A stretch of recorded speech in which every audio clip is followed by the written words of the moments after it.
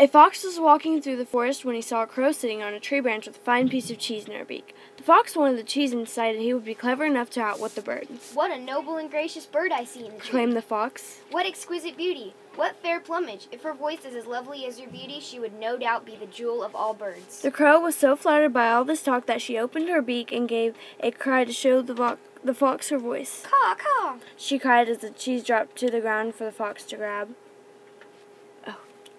The moral of the story is beware of flattery.